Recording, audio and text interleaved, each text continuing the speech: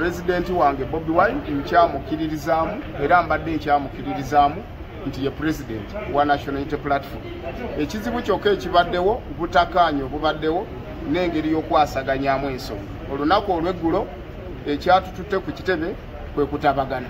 Mu kutabagana mutambuliramu si kwetonda kwokka naye mubeeramu okwevaluatinga okuzuula ebizibu byonna ebibaddewo, ensonga zonna ezibaddewo era lwaki wabadde tewali kutabagana.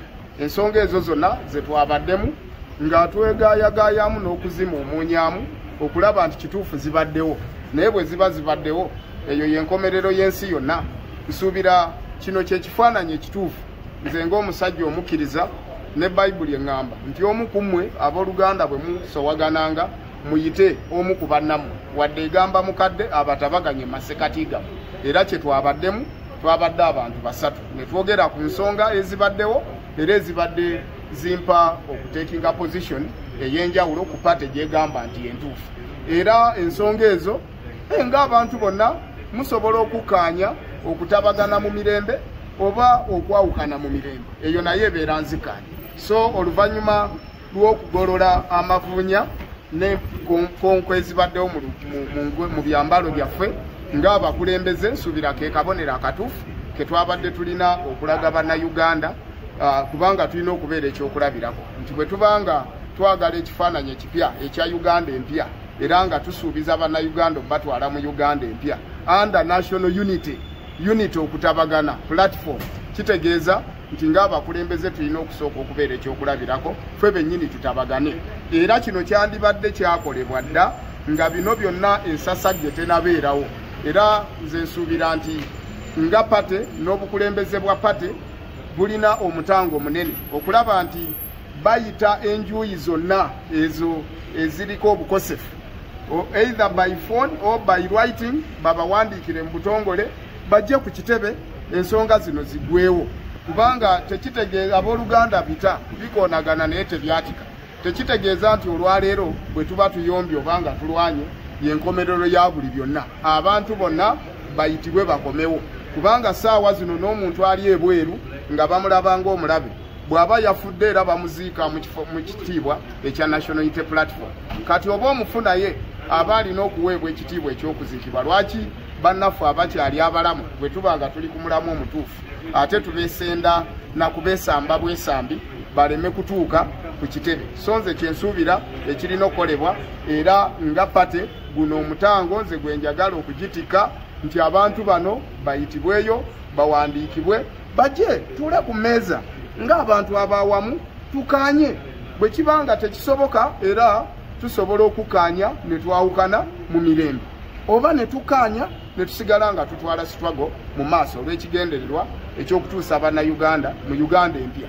Okay, okusinziira ku byolambuludde enteekateeka y'okuwandiisa bannakibiina mugitandika ddi e Kayunga? Kayunga twamaze dda okulonkinga, twalonkinga ku lunaku olw'Essande registers book era twaliyo era message eno gye nawa bannakayunga nti nga abantu ab'ekigendererwa ekimu ekya National Unity Platform si kirungi nnyo okusigala nga twerumaaluma. Nobe waba wabaddewo obuzibu, let us come back to a common thinking pot okulaba nga tujjawo obuzibu obwo.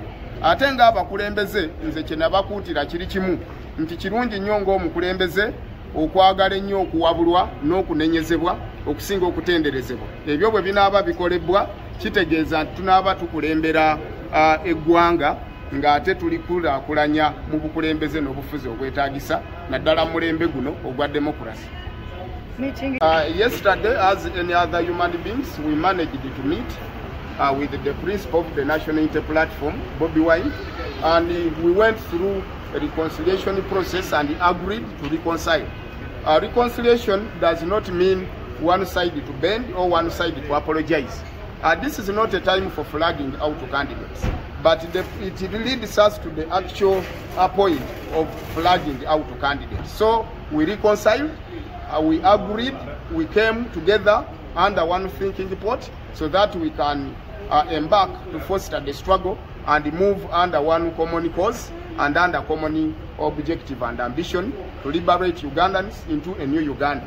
as per national unity platform, it implies we need to unite people. And as leaders, we must be exemplary. We must be role models in uniting people. We cannot say we are struggling for New Uganda when we are disunited, when we are just separating people. And our followers, the Ugandans we want to liberate, who are desperate and hopeless, there is no way we can unite them if we leaders who have not moved the footsteps of unity. So this is a call upon for all Ugandans, and more so a big task to the executive of the National Unity Platform to find out all our brothers who have undergone the same astonishment, who have been affected, who have been heartbroken, so that they bring them on board and reconcile. As human beings, we can agree to disagree, and the common cause prevails. So we shouldn't move the same status of fighting over and over again. It's only mountains that do not meet, but human beings always meet. So as a believer, under the Bible, it's well stipulated that amongst any brothers who has astonished any other, let us call the elder midst them for unity. And it is the exemplary mode that we applied, and we met him. We believe that we reconcile. And the gones are bygones. We are ready for a new move. We are ready for a new trend. And we are ready to lead Ugandans into a new Uganda under one common cause and under unity and the powers of unity.